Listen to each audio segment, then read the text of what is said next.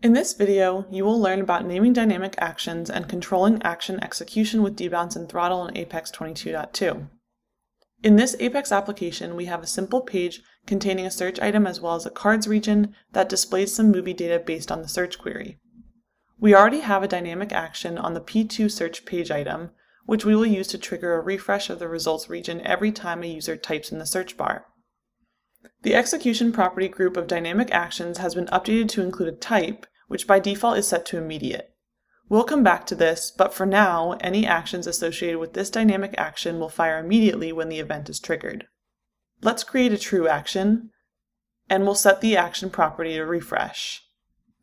In Apex 22.2, it's now possible to also give the action of a dynamic action a name.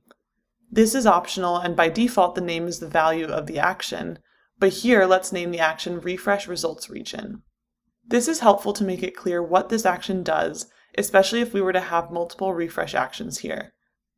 We'll set the affected element selection type to region, and select the results region, which is the cards region that displays the movies.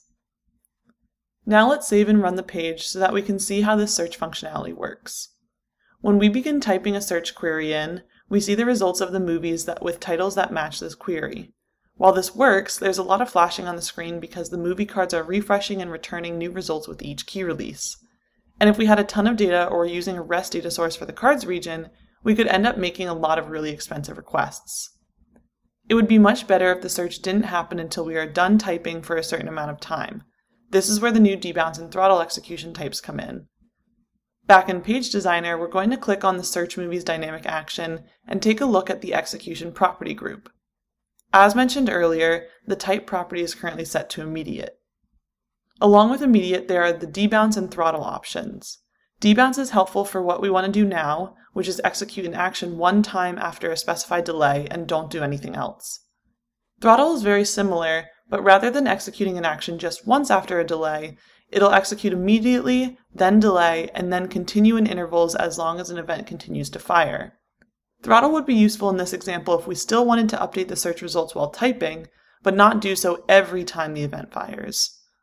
After selecting debounce, the time and immediate properties become available. Time determines how long the delay will be, and immediate specifies whether the action executes before or after the delay. Let's use 400 milliseconds as the time delay, which is just under half a second. This means that after triggering the key release event, no action will be fired until 400 milliseconds have passed, with no new events getting triggered. Let's save and run this page, and if we start typing in the search bar, we now see that no results are shown until the typing stops.